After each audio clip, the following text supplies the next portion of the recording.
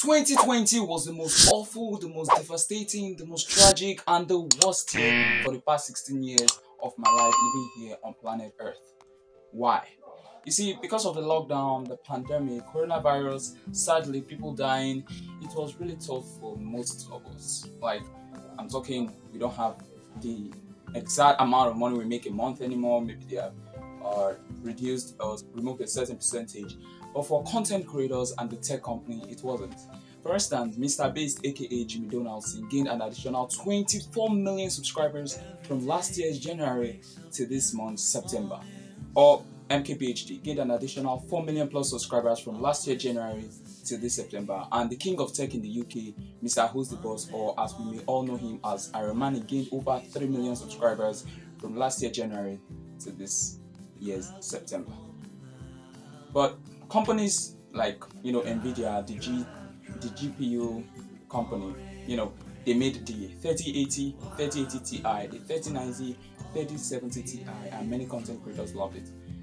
Apple didn't stay there. Qualcomm didn't stay there because Qualcomm released their 888 chip and Apple released their M1 chip. Of course, many people love the M1 chip. It was, of course, very, very better, faster, and more efficient than the Intel chips on their previous MacBook series. But this year is coming up with a whole different processor. Like, we're going to have in the M1x, which is said to be at least 5% to 10%, if not 15% faster than the M1 chip. And for those of you that don't know how fast the M1 chip is, the M1 chip is very fast. Like, many content creators love it. Like, if you want to export a 10-bit 4K video on an M1 MacBook Pro, it can take you maybe 13-14 minutes, which 10-bit color is good. That's like 10 billion colors. That is what the M1 chip is processing. And the architecture of the M1 chip, as you can see, it is sleek and it's good. The architecture on the M1X, I'm not sure it's finding out, but if it is, I will show it right here.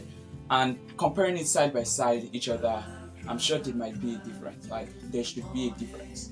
So the M1 MacBook lineup for the last year 2020 came up with a Retina display, which of course was very good. Color corrects, a good GPU, CPU, good keyboard, and every other thing. But the M1X is going to where the new tech world is going to, that is mini LED. Now, for those of you that don't know what mini LED is, mini LED, ASUS adopted. Apple did the iPad Pro M1 for 2021 with the mini LED with over 1,000 mini LED lights. And what is mini LED lights? Mini LED lights are LED lights, mini LED lights that are an additional light to the backlight of your screen. It makes the color come out or pop out as high as it can possibly be. It increases the color gamut. Like, you can get 100% sRGB, you can get 98+% Adobe RGB and PCI 3. And for those of you that don't know this is the way the tech world or colors are being graded. Like, that is how they scale it. So what are going to be the difference or changes? I really like a better camera from the M1X MacBook, like that of the iMac Pro 2021. The camera was very good, 1080p, yeah, it was decent enough, and I really like that kind of pixel, if not more, to be put into the M1X MacBook Pro or MacBook Air, whichever one that they want to put it on.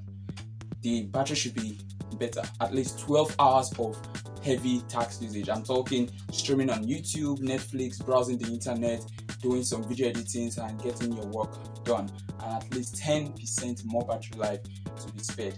Charging this should be very, very fast. I really love maybe 100 or 85 watts fast charge with maybe 95 or 85 watt hour battery, which is going to be a lot of change. Apple don't really change the design. They always come with this maybe silver, maybe this year they might come with multicolors.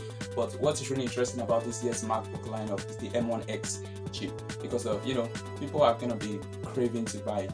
People that are using the M1, I'm not trying to say you can dump yours until the M1X is officially out, until I kind of see the M1X MacBook maybe in Apple's store here in my country. I will let you guys know, and I also like you guys to keep in touch with other bigger YouTubers where when Apple gives it to them, they will have it all in their hand. So they will do a hands-on and a full review about the M1X MacBook lineup.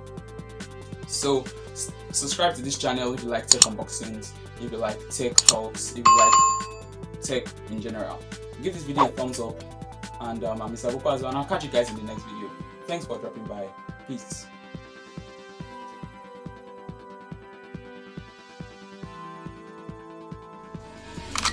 Maybach music. Can anybody out there